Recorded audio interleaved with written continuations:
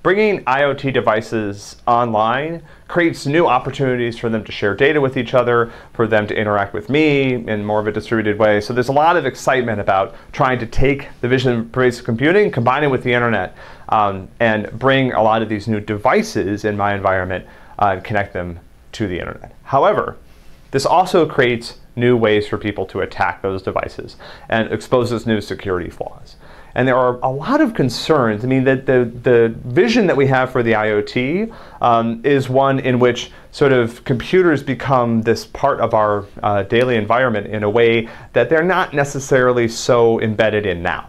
And if that happens, the ability for people to hack into those systems and collect information and use that information against us is quite frightening. So let's think about some cases. So let's say I have an IoT toaster oven. Okay, so this is a smart toaster. It's connected to the internet. It uses that connection to download new software updates and to find new toast settings that work well for me, and I don't know what. But it's connected to the internet. And so you might think, well, how can this go wrong? Like, what could someone do? I mean, the worst thing they could do is they could log into the smart toaster and they could like change all my settings so that next time I go to toast and it doesn't remember my settings and it makes the toast too dark or something. So who cares, right? I mean, is that the worst thing that could happen? Maybe, but maybe someone could hack into this and rewrite the software so that it starts on fire, right? That would be interesting. It would be particularly interesting if I could light it on fire remotely.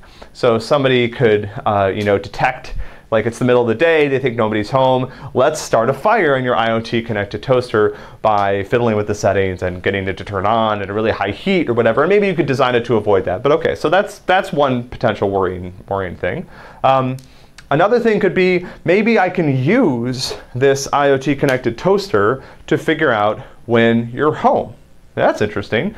I can use, if I can hack into it and I can record, when you make toast every day, I might get a sense of what your daily, patterns of activity are. And I might be able to time a burglary or some sort of other invasion of your home based on this data.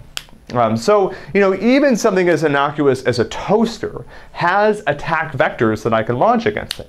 Now, if you start to think about, there's other types of IoT devices where the attacks are a little bit more obvious. So if I have an IoT connected, I don't know what that looks like. Let me try that again. If I have an IoT connected video camera in my house, like a security camera that's part of my home security system, that has some pretty obvious problems with it. I could use it to collect your passwords over your shoulder while you're logging into your computer. I can use it to collect incriminating information about you, maybe pictures of you in your underwear or something like that. I can use it to determine when you're home. And so, this type of device just has obvious security issues with it. But when you think about the new types of devices we intend to try to connect in this vision of the Internet of Things, a lot of them are things that we don't necessarily want people to be able to hack into. And so there's some pretty important security challenges that we're going to have to solve before I think we can really feel comfortable with the idea of all of these new devices in the environment around us being connected to the internet, able to share information, able to do cool things online, but also available for people to hack into.